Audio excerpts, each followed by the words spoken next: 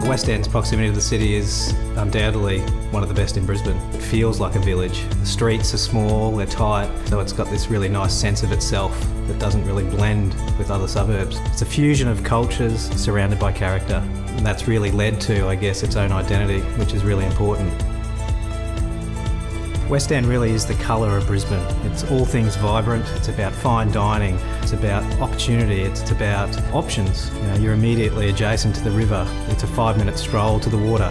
Walking to work to the city is across one of the most famous bridges in Australia, the Kurilpa Bridge. It's a walk or a cycle to South Bank Parklands, the Arts Precinct and the city.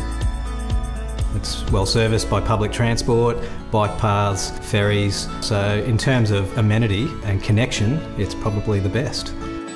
So the building has really come out of an analysis of the site, and really on one side to the east we have a series of cottages, and then to the west a series of industrial buildings, and it's the connection of those two things that have really created the building.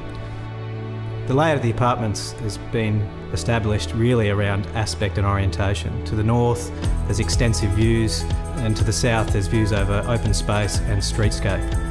Teresi Properties have encouraged us during the design process to allow for maximum flexibility in both layout of the apartments and also fixtures and finishes. Bohemia takes all things that are West End and wraps it up into a piece of architecture that celebrates the vibrancy, the culture and the character.